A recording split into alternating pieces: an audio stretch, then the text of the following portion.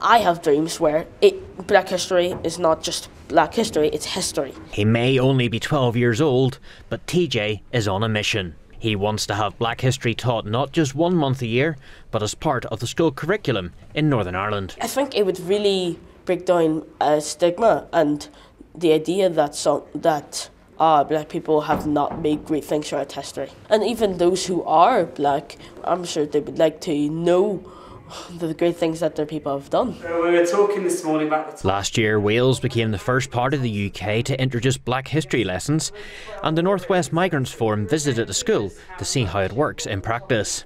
It is difficult for me to describe how proud I am for the Welsh government and the Welsh people, because you want buy-in from society for such an issue that could be polarized. It is a great learning experience for us, and I can't wait for us to get back to Northern Ireland and really start putting everything we've learned today into action. The pupils in Wales feel it's an important part of their learning.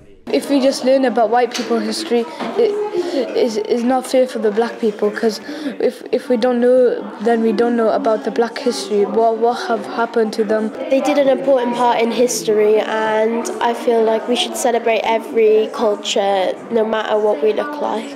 We've been learning about Windrush and the olden days, how it used to be, like how did people come to this country.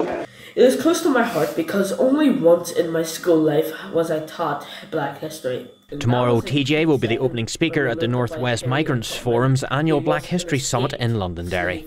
Will Esler, UTV Live. In contrast, we learnt a lot of Irish and British history. As the son of proud Black parents, I feel there are many stories about Black figures that we never